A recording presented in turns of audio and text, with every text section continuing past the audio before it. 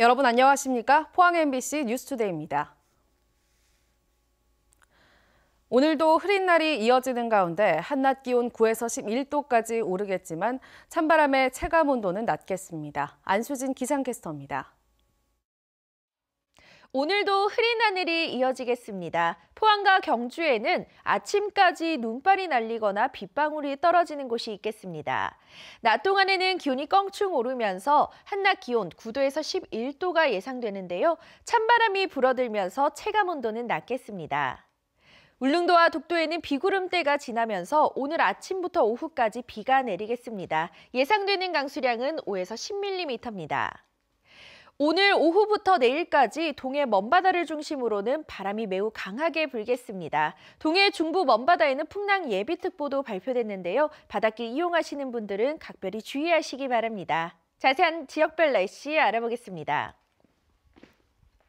오늘 대체로 흐린 가운데 공기는 깨끗하겠습니다. 낮 기온 울진과 포항이 10도, 영덕 9도, 경주가 11도입니다.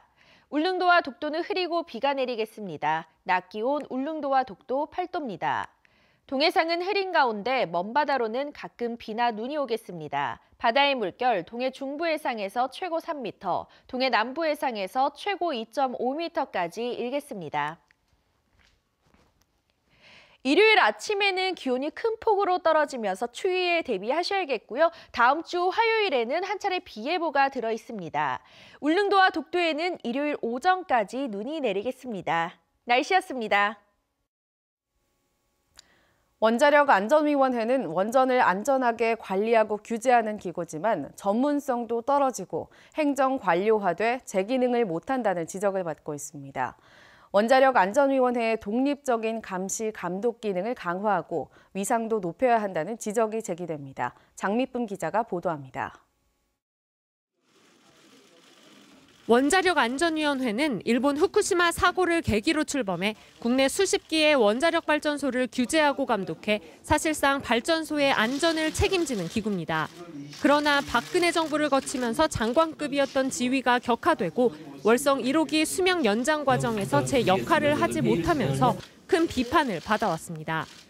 독립적인 감시 감독 기능이 떨어지고 핵 산업계의 거수기로 전락했다는 겁니다. 안전성 관련한 일체의 자료를 비공개로 한 상태에서 주먹구구식으로 자의적으로 안전성을 무시하고 수명을 연장하고 이 때문에 문재인 대통령은 원전 안전을 국가 안보 문제로 보고 대처하겠다며 원안위를 대통령 직속위원회로 승격해 독립성과 대표성을 강화하겠다고 밝힌 바 있습니다. 하지만 여전히 갈 길이 멀다는 지적이 많습니다. 승격이 흐지부지 된 것은 물론 원안위가 행정 관료화되면서 전문성을 발휘하지 못하고 유명무실해졌다는 지적이 터져나오고 있습니다. 안전위원과 전문위원들이 기술적인 판단 능력이 없습니다. 이 원안위가 완전 무력화돼 있습니다. 그분들이 실무적인 경험이 전혀 없기 때문에 안전에 대한 판단 능력이 없는 사람들이에요. 특히 시민단체는 최근 신고리 4호기 운영 허가와 관련해 원안위가 안전상 중대한 결함에 대한 감시 감독에 실패했다며 비판하고 있습니다. 환경단체가 요구한 원전 안전성 평가와 원자력 사고 대비 대책 등이 지지부진한 것도 컨트롤타워인 원안위가 제 역할을 못하기 때문이라는 지적입니다. 이 때문에 원안위를 대통령 직속 장관급으로 승격하겠다는 공약 이행이 시급하다는 여론이 모아지고 있습니다. 장관급 기구가 아니기 때문에 사고 발생 시 각 부처의 를 이제 좀 총괄해서 이제 사고 진압이라든가 관련한 지원들을 해야 되는데 이런 이제 사고 시 대비도 역시 현재 굉장히 부족한 그런 상황인 거죠. 국민 생명과 직결된 원전 대책을 책임지는 원안위가 제 자리를 찾고 전문성을 갖춘 독립적인 기구가 될 수 있어야 한다는 지적이 설득력을 얻고 있습니다. MBC 뉴스 장미쁨입니다. 경주시는 구제역 확산 방지를 위해 정월대보름 행사를 전면 취소하기로 했던 당초 방침을 변경해 서천변과 양동마을 두 곳에서 정월대보름 행사를 열기로 했습니다. 이를 위해 경주시는 경찰서, 소방서와 함께 실무위원회를 열어 재난안전과 의료지원, 구제역 대책반 등 12개 분야별로 안전관리 계획을 논의했습니다. 포항에서도 대보름날인 오는 19일 11개 읍면동에서 다양한 민속 행사가 정상적으로 개최됩니다. 해도동 문화가족회는 정월대보름인 19일 저녁 형산강 체육공원에서 5천여 명이 참여하는 제12회 형산강 달집 태우기 행사를 엽니다. 또 유강청년회는 형산강변에서, 오천읍청년회는 냉천 포은수변광장에서 행사를 개최하며 송남현 화진리에서는 마을 전통 행사인 앉은 줄다리기를 재현합니다. 해병대 휴양시설인 포항 청룡회관 직원들의 임금체불 문제가 논란을 빚고 있습니다. 이들은 해병대 1사단의 위탁 경영업체가 근로자 20여 명의 급여 등 약 1억 원을 지급하지 않고 있다고 주장했습니다. 박상완 기자가 보도합니다. 지난 2000년 포항시 동해면에 해병대 휴양시설로 신축된 포항 청룡회관. 해병대가 직접 관리해오다 지난해 7월부터는 민간 기업의 위탁 운영에 일반에게도 개방하고 있습니다. 그런데 위탁 운영 과정에서 직원 20여 명은 약 1억 원의 임금을 받지 못했다며 피해를 주장하고 있습니다. 각각 1개월, 3개월분의 월급 미지급 상태입니다. 급여가 지급된다 해도 매번 며칠에서 몇 주 늦게 지급되고 소액 분할 지급되기 때문에 직원들의 생계는 더욱더 어려워졌습니다.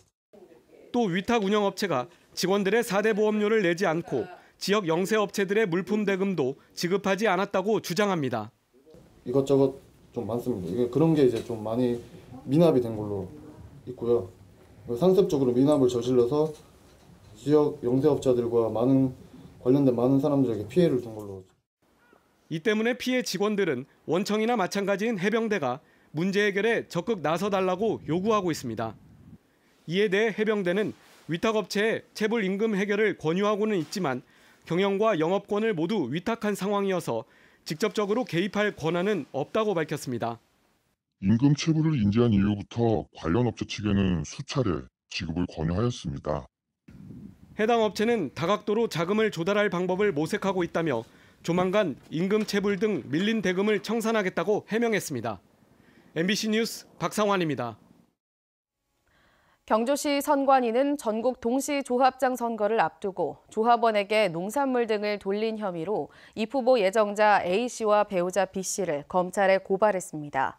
이들은 지난달 11일부터 최근까지 설 명절과 조합원 생일, 병문안 명목으로 9명에게 농산물과 음료수 등 모두 10만 원어치를 제공한 혐의를 받고 있습니다. 학교와 병원에서 국산이라고 여기고 먹었던 농산물이 알고 보니 중국산이었습니다. 값싼 중국산 들깨와 고추, 땅콩 19톤을 국내산으로 속여 급식용 식자재 납품업체에 판 사장이 구속됐습니다.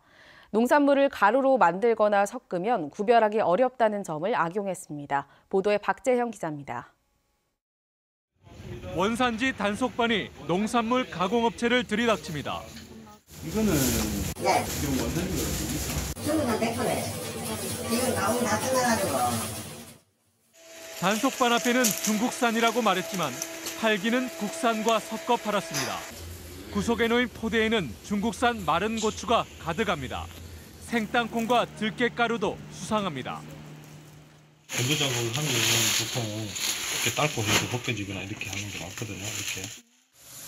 구속된 A씨는 2017년 12월부터 1년가량 중국산 통들깨 8톤을 들깨가루로 가공한 뒤 국산으로 속여 급식용 식자재 납품업체 220여 곳에 판매한 혐의를 받고 있습니다.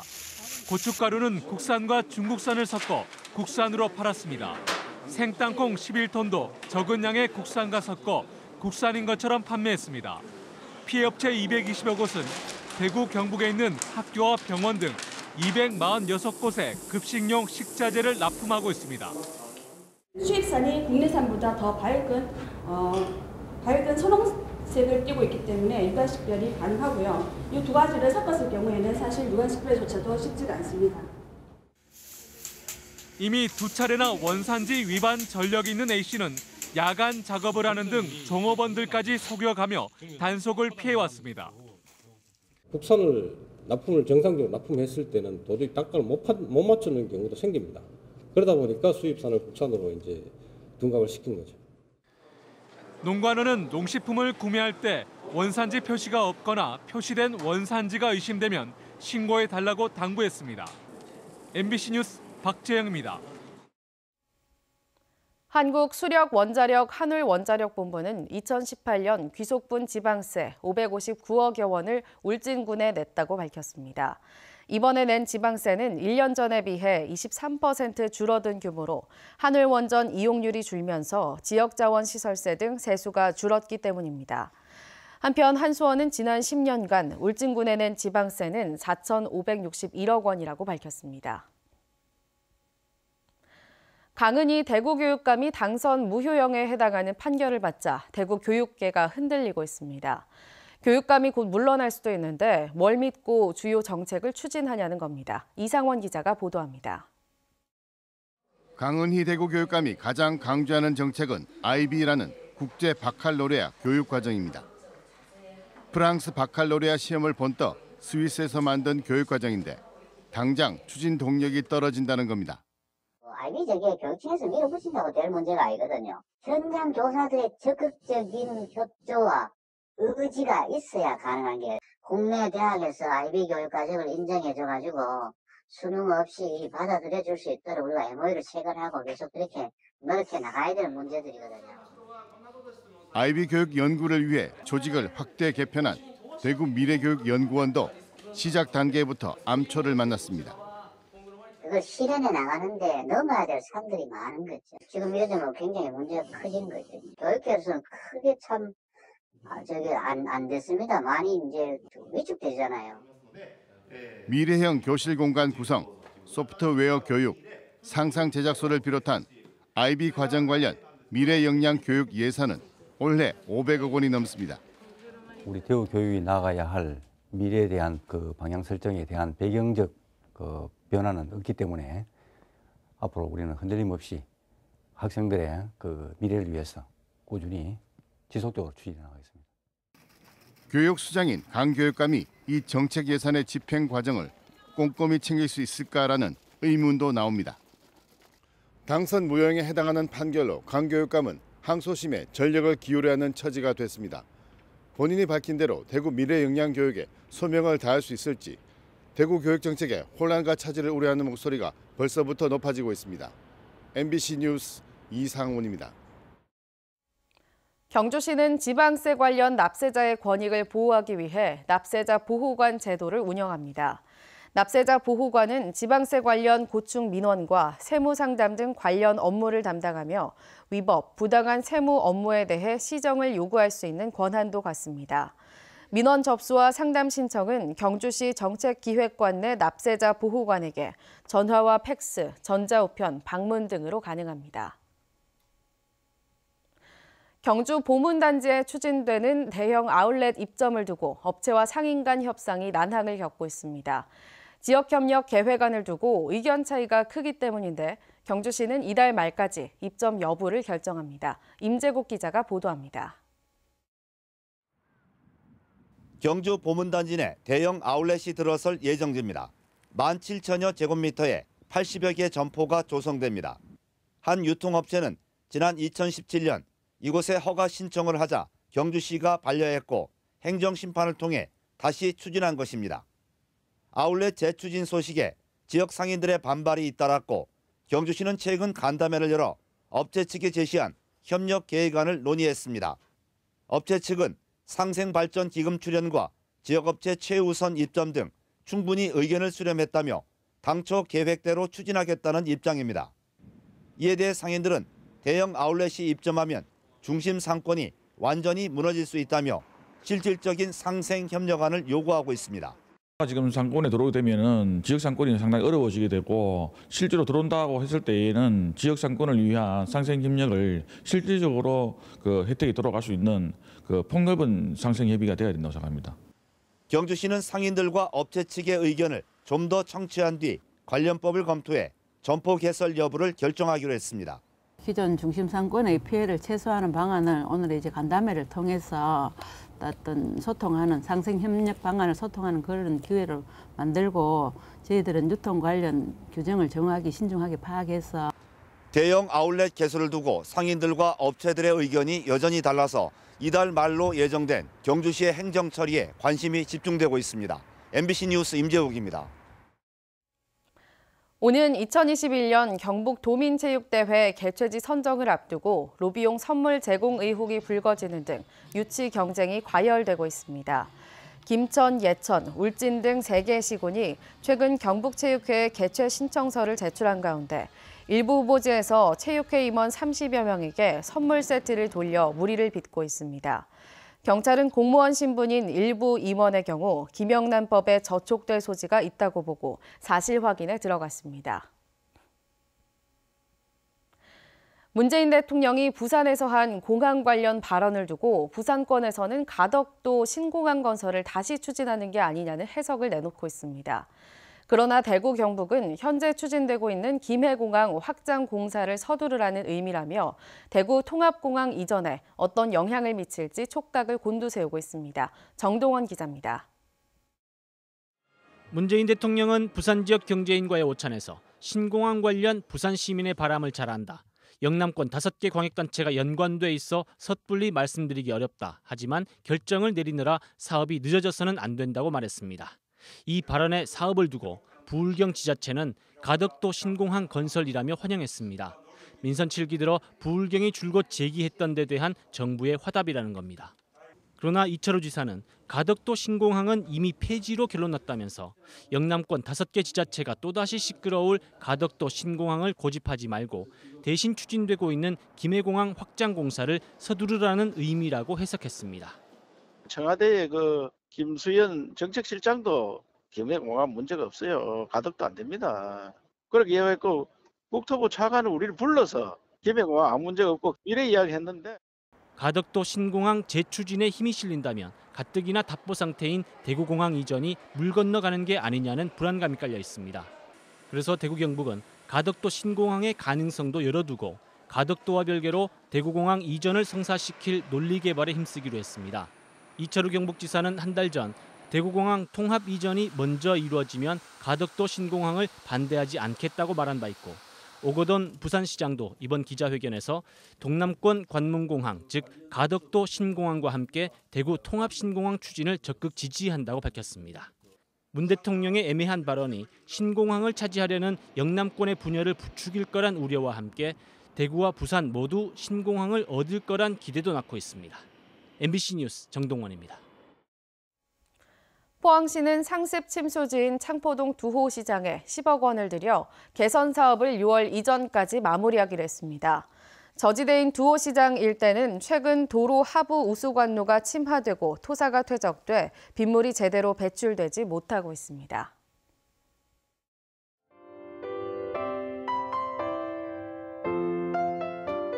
오늘도 흐린 하늘이 이어지겠습니다. 포항과 경주에는 아침까지 눈발이 날리거나 빗방울이 떨어지는 곳이 있겠습니다.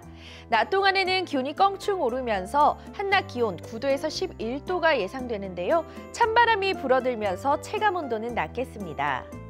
울릉도와 독도에는 비구름대가 지나면서 오늘 아침부터 오후까지 비가 내리겠습니다. 예상되는 강수량은 5에서 10mm입니다. 오늘 오후부터 내일까지 동해 먼바다를 중심으로는 바람이 매우 강하게 불겠습니다. 동해 중부 먼바다에는 풍랑 예비특보도 발표됐는데요. 바닷길 이용하시는 분들은 각별히 주의하시기 바랍니다. 자세한 지역별 날씨 알아보겠습니다.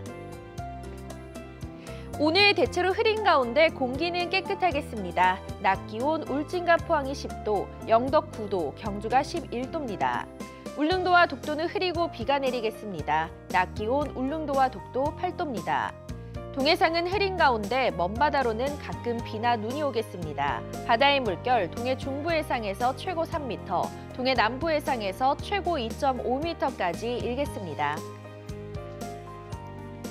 일요일 아침에는 기온이 큰 폭으로 떨어지면서 추위에 대비하셔야겠고요. 다음 주 화요일에는 한 차례 비 예보가 들어 있습니다. 울릉도와 독도에는 일요일 오전까지 눈이 내리겠습니다. 날씨였습니다.